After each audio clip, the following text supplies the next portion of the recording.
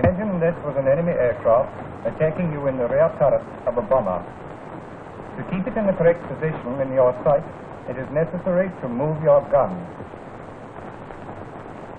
A stream of water from a moving nozzle may be compared with a stream of bullets from the moving gun. We see that if the nozzle is moved sideways, the stream of water appears to be curved to one side. Exactly the same thing happens if we have a stream of bullets from a moving gun.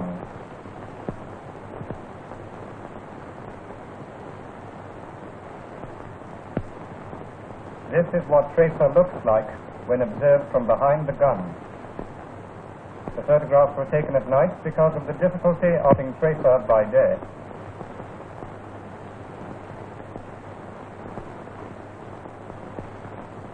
We have arrested the motion to show the apparently curved path of the bullet trace when the gun is moved.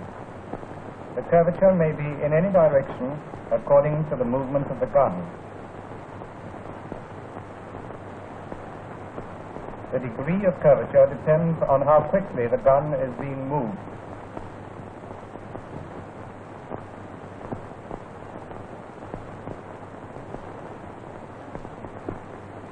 This is a small deflection shot. The gun is being moved slowly. We will repeat it, but stop in the middle. We can now observe the gentle curvature indicating that the gun is being moved slowly.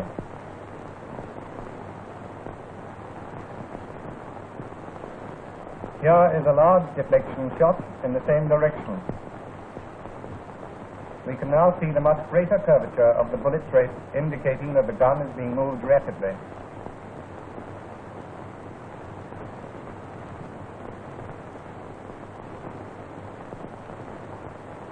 Here are some further deflection shots.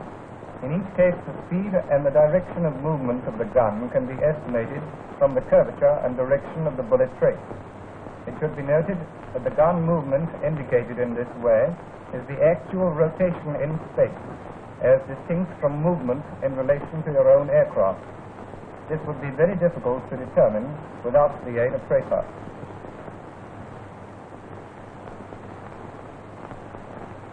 The deflection, as shown on this diagram, is the distance between the enemy aircraft and the line of sight.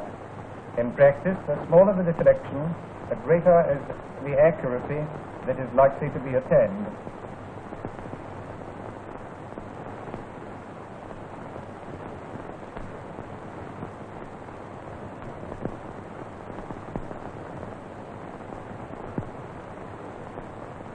We have shown that bullets from a gun may be compared with water from a nozzle.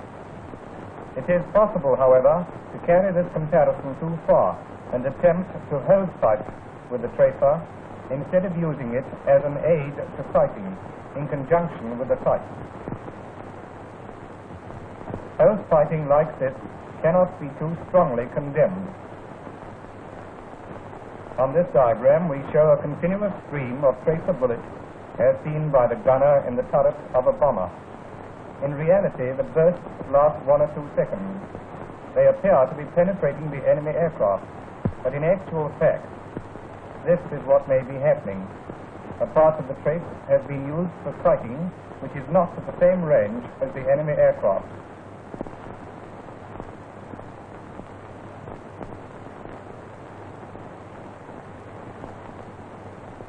The bullets are merely crossing the line of sight to the enemy aircraft at this point and appear to be scoring a hit.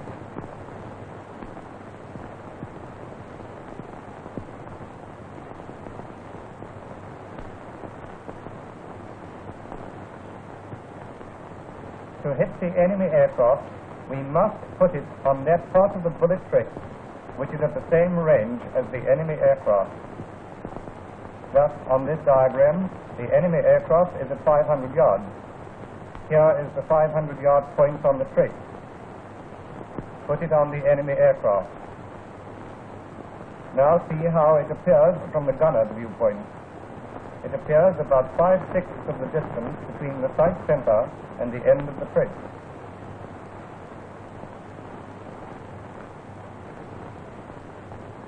we will study the bullet trace first and show how the point corresponding to any range can be estimated.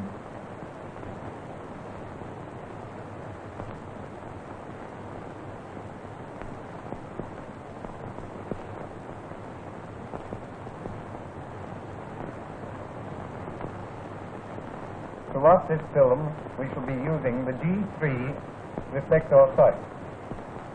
This is the G3 sight. The trace I use is termed G4. It ceases to burn at 600 yards. Here is a point-blank shot as seen by the gunner.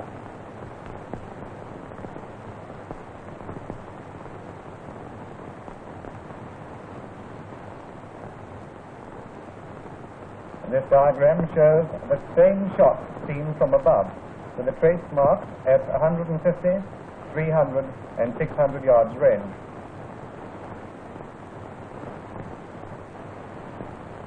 Here it is again as seen by the gunner. Notice that the bullets appear to fly quickly towards the center of the sight, and then to remain near the center until they go out.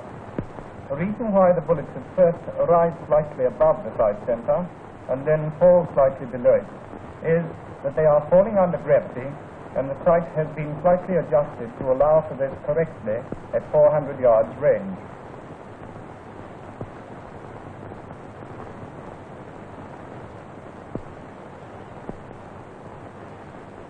Here is a small deflection shot as seen by the gunner.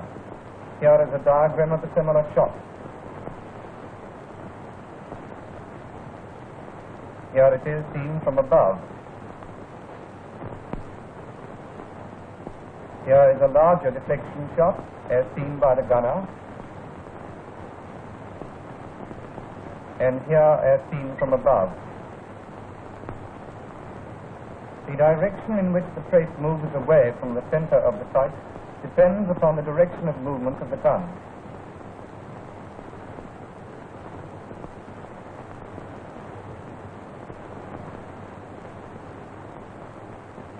We will show some actual deflections in various directions. Gun swinging across to the right, up and to the left. Here again is the model seen from above with marks at 600, 300 and 150 yards range. Here it is seen through the sight. Notice that the 300-yard point is about halfway between the sight center and the end of the trace, and that the 150-yard point is about 1/4 of this distance from the center. Estimates of the allowance when the range is less than 600 yards must be made by reference to the end of the trace and the center of the sight. The part where the trace is flying towards the sight center must be ignored. Here are various small deflection shots from two guns as seen through a sight ring in diagrammatic form. With the aid of tracer, we can thus estimate the points on the bullet path corresponding to any range for any small deflection shot. It now remains to estimate the range of the enemy aircraft so that we can put it on the correct points on the trace.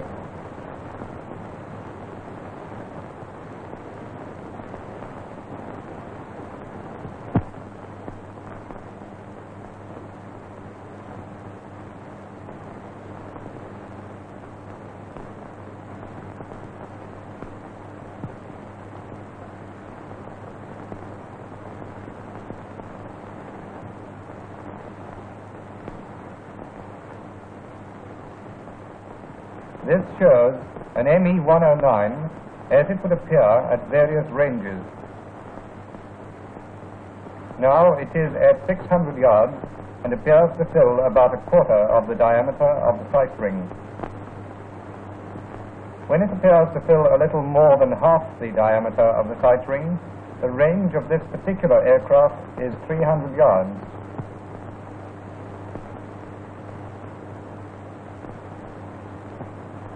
The ME-109 is now at a range of 150 yards and fills the sight ring. This enemy fighter is used only as an example. Other aircraft would look larger or smaller according to their wing spans. Here is an ME-110.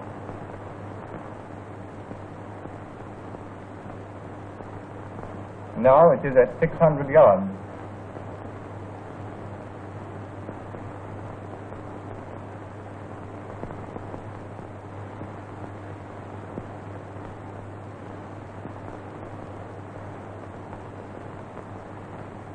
.300 yards.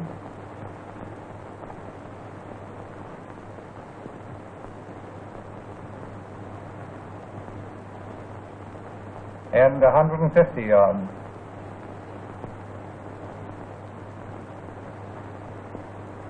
Here is a view of an HE-111 bomber at various ranges.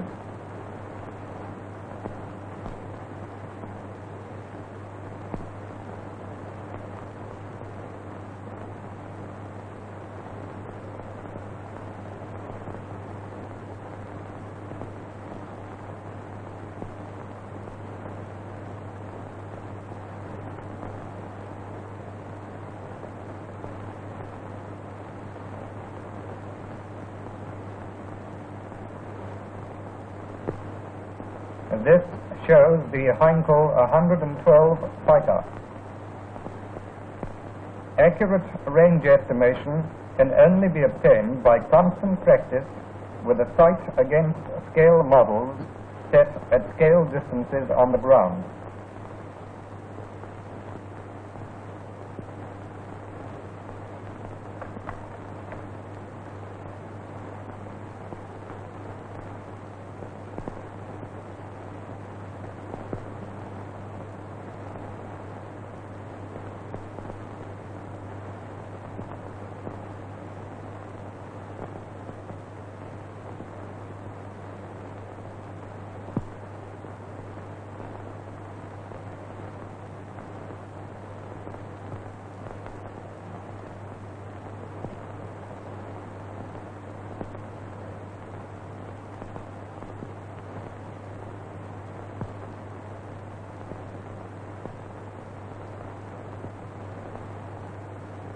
In practice, the following sequence of operations is recommended for small deflections.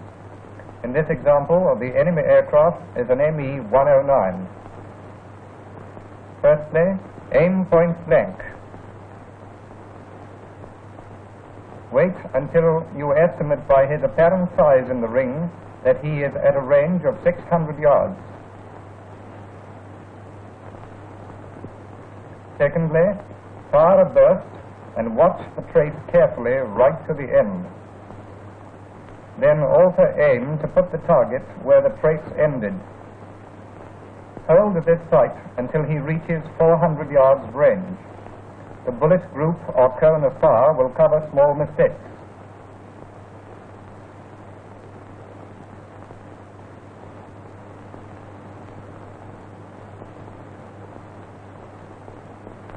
Then alter your sight until the enemy aircraft is halfway along the trace measured from the sight center. Thirdly, hold this sight until the enemy aircraft reaches 150 yards.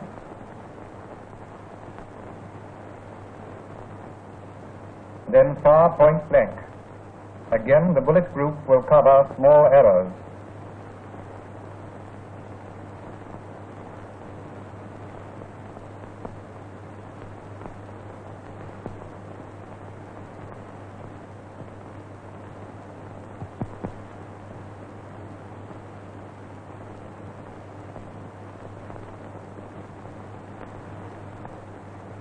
We will demonstrate this with the model.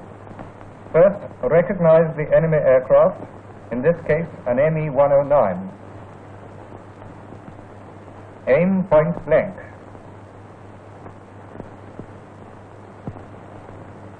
Wait until he is 600 yards away, in this case a quarter of the ring.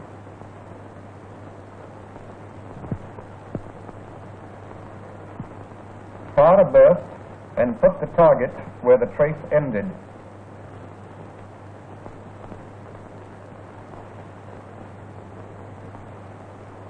And then continuously alter his position on the trace as he approaches.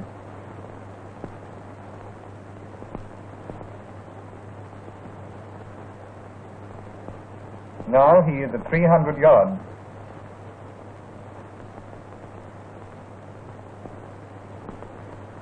At 150 yards, aim point blank.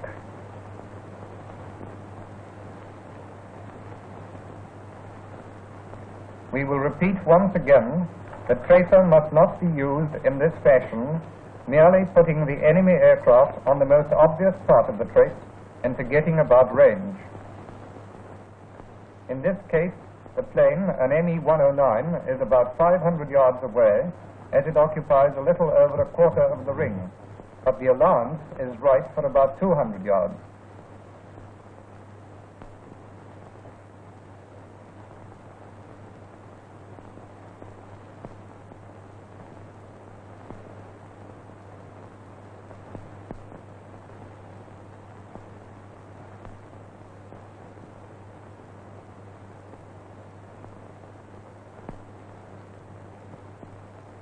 Here are some examples of correct positioning.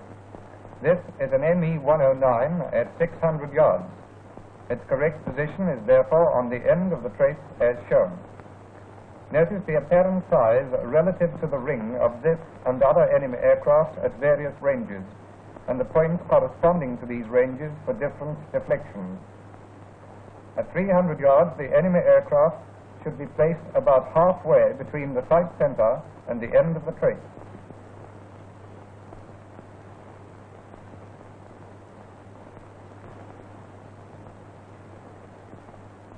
At 150 yards, aim point blank. Here is a Heinkel 111, which is more than twice as big as an ME-109. Its size, relative to the sight ring, tells us that it is at 600 yards and must therefore be put on the end of the trace. Here it is at 300 yards with various deflections. At 150 yards, aim point blank for all deflections. Here again is the ME-109.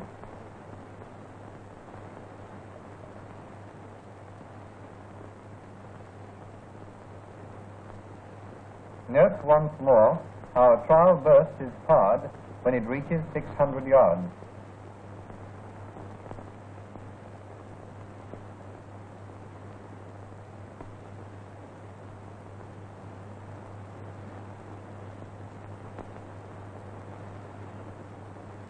Now, it is then maintained on the correct point on the bullet path according to its range.